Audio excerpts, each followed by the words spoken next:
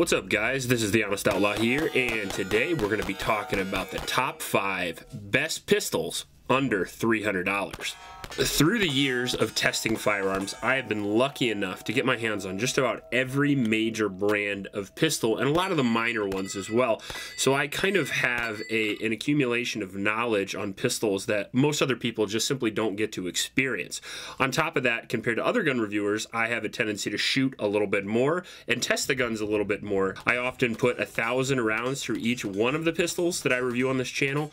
Out of all of that shooting and all of that testing and all of that research, I've come up with this particular list of the best guns, at least in my opinion, under $300. Some of the standards that these guns are going to have to meet in order to get on this list: being reliable and accurate, even more so being more reliable and more accurate than other guns for the same price. Lightweight, easy to use for beginners, need to be available and ready for sale. Nothing that is made in like 1920 and only 10 are actually in existence. They need to be popular enough to be able to be found. Obviously, they need to be under $300. However, a couple of these might be at the $300 or even a little bit over.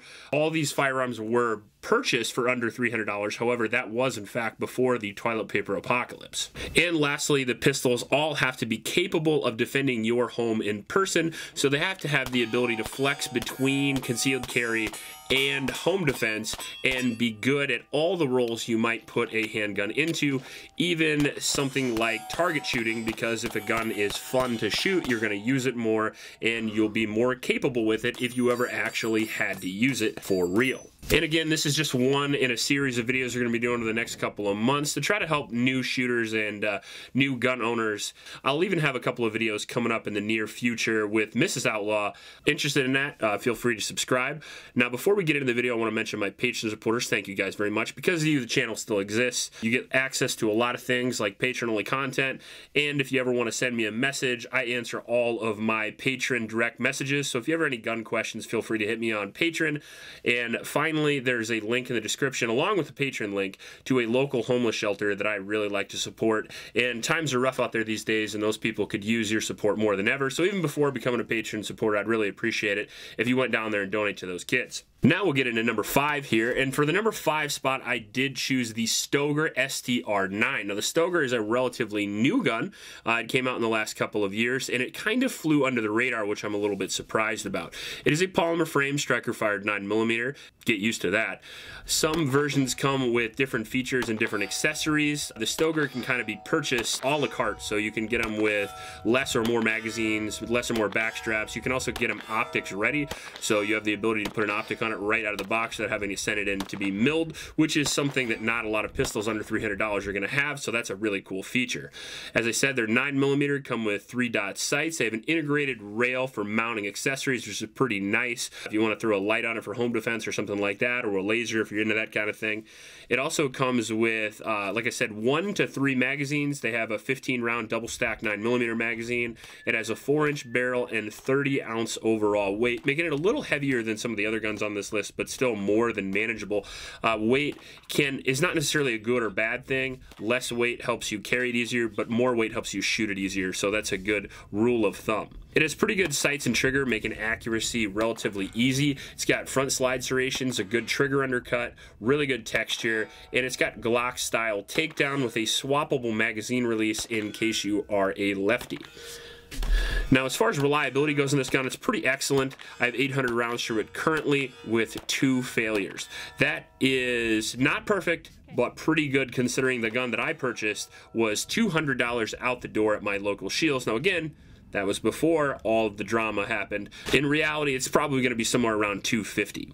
So it's accurate, reliable, but the real plus as far as the Stoeger goes is that it's very shootable. But again, the reason why it's at number 5, other than being a gun that isn't made in the United States, is the fact that it has some minor reliability issues. Now, you're not always going to have that with every relatively affordable gun. You're going to have many, many, many that work great and a few that don't, because one of the things that you lose with a relatively cheap gun is quality control. So you're going to have, let's say, if Glock had 99.9% reliability as far as models go, with a Stoeger, you're probably looking at 99.7. Now we'll get into number 4, and number 4 is going to be the Canik TP9 basically the Canik TP9 series, but I'm going to choose the Elite SC. Now, the Elite SC is probably the most expensive gun on the list, and I got it for like $305 or something like that out the door. But nowadays you're looking at something like $350, which is why I kind of gave the disclaimer at the beginning of the video. It was for this gun. However, it is kind of a little bit of a cheat because you can get TP9s, especially the full-size versions, for $250 to $300. So most of the Caniks do come under $300. Now, I like the SC model because it is the subcompact, and it does, in my opinion, hit a whole lot of boxes. It is a polymer frame striker-fired pistol, 9mm. It comes with 2 magazines, 12-round and a 15-round magazine. But if you're in one of those weirdo states, you can get 10-round magazines. If that's all you can get, they are available. This gun also comes optics ready, which is pretty awesome, and it comes with tons of different mounting plates. One of the reasons why this gun made the list is because it has the most features of any gun I've ever seen at the $300 price point. I mean, it's going to sound like an infomercial, but bear with me here.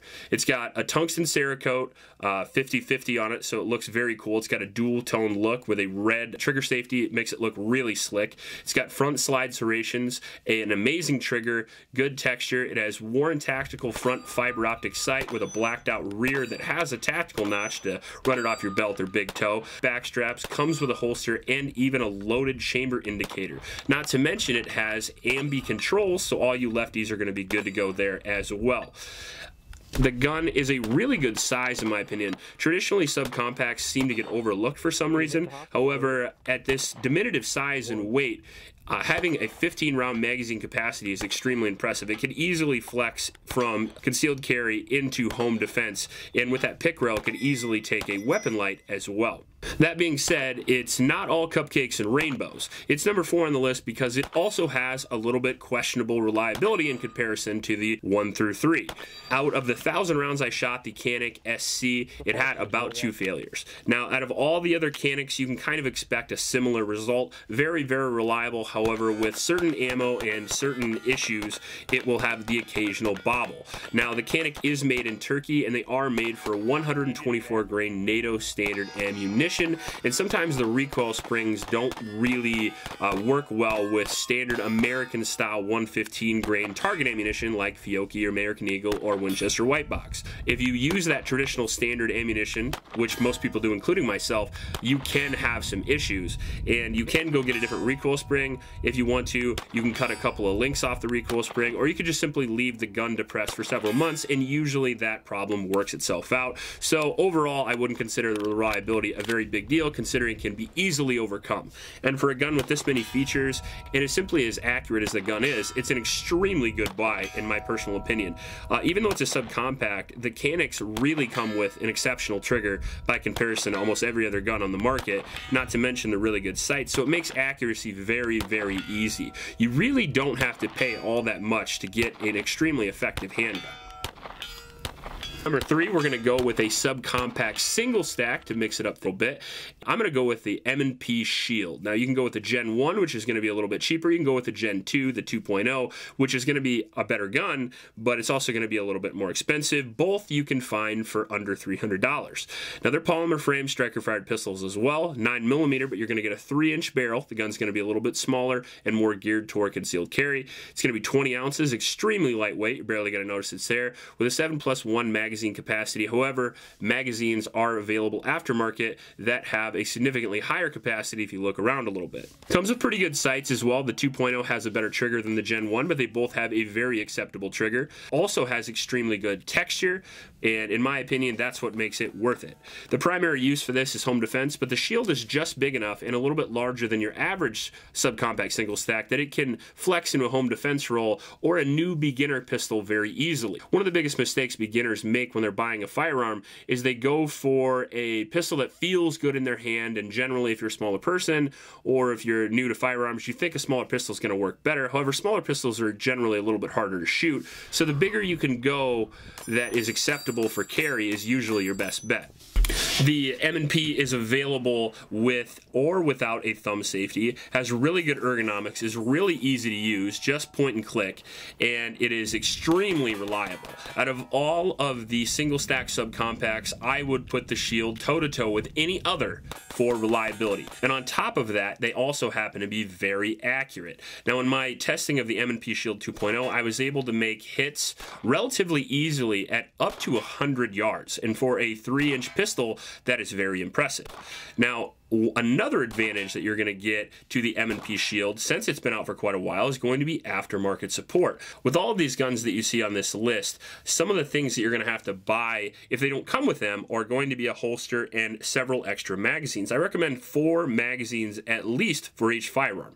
Magazines are not permanent and they don't last forever, and they have to be switched out more than the gun. They also need maintenance. So I like to have a few extra magazines, and magazines for the Shield are not only cheap, but they are available at almost every gun store. On top of that, holsters are also available at almost every gun store or even online for the M&P Shields. All the aftermarket accessories that you would need to start off concealed carry or home defense will be really easy to find and usually a one-stop shop.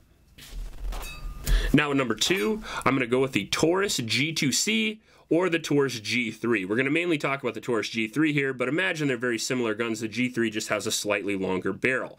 And in my opinion, no questions asked, the G3 G2C series is the best budget gun.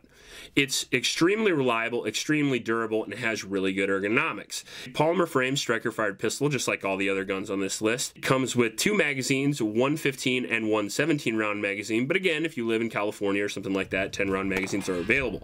It has a 4-inch barrel, and it has a 24-ounce overall weight, making it a very good size and weight for a do-it-all gun. If you're looking for a gun under $250 that is brand new that you can use for concealed carry, home defense, target shooting, plinking, whatever, this is a really, really good option. The Taurus G3 that I purchased, I got for $219, making it pretty impressive. You're not going to be able to find those everywhere, but if you look around a little bit, you're going to be able to find some really good deals. Now, along with all that, the Taurus G3 does come with a Picatinny rail, a really good trigger, a really good magazine release, good texture, front slide serrations, and aftermarket are available, including magazine base pads. I have aftermarket fiber optic sights on mine, and holsters are also pretty easy to find. However, not going to be as easy as something like the Shield. It also has a manual safety, but if you don't like that, it's easily avoided. Has a Glock style takedown, and for beginners, that is really good. One of the things you're going to have to learn how to do with your new pistol is going to be clean and maintain it, at the very least lubricate it on occasion. Overall, if you're looking for a new gun, the Taurus G3 is just about the best possible choice that you can get for under $250. Now, before we get into number 1, I'm going to list a couple of honorable mentions, and I can't list them all, guys. There's so many great budget guns out there, but I'll just hit some of the high points. Ha ha ha. Number 1 is going to be the high point. Number 2, Walter Creed, Smith & Wesson SD9VE, and of course the Ruger American. Now at number 1, it's a little bit of a cheat, but there's no way it really couldn't be. Gen 1 M&Ps and Gen 3 Glock 17s, Glock 19s that you can get at any pawn shop or any sporting goods store under $300 relatively easily. You're going to get a used pistol. And let's talk about used pistols for a second. Everybody says don't buy a used gun, which I'm always surprised about because nobody has a problem buying a used car. If they're a quality product, it's the same concept. I mean, you need to know a little bit about used guns if you're buying something like a 1911 or an M1 carbine or maybe an 1873. In the same token, you would need some car knowledge if you were buying a 67 Corvette. However, it's not necessary if you're buying a 2004 Honda Civic or maybe a Volvo 850. That's where the Glock or the M&P come in. The parts breakages are not really an issue, and guns like the Gen 3 Glock, for example, can take somewhere between 10 and 50,000 rounds before they have any real issues. That's not an over-exaggeration. You can find several articles online where people have shot 50,000 rounds through Gen 3 and had no problem whatsoever. On top of that extreme reliability and durability, you also get an amazing track record. You're not going to have any of those quality control issues, or at least a lot less of them than you will with some of the other guns below on this list with the M&P or the Glock. They're the most tested guns on the market. You get reliability, you're going to get track record, you're going to get durability, long-term durability. On top of that, you're going to get the best aftermarket support of any firearm. The Glock Gen 3 especially, or any of the Glock series and the M&P series, aftermarket accessories like magazines and holsters are not only going to be available and easy to find, but they're going to be so cheap and so plentiful that your biggest problem is going to be choosing which one you actually want. The Glock Gen 3, for example, is again another polymer framed striker fired pistol, and so is the M&P. They have no safeties unless you really want them, in which case some of the M&Ps come with safeties, but they're easy to take off even if you get one and don't want it. Both of them come in either compact or full size. I would honestly suggest a full size pistol. It's a little bit easier to shoot.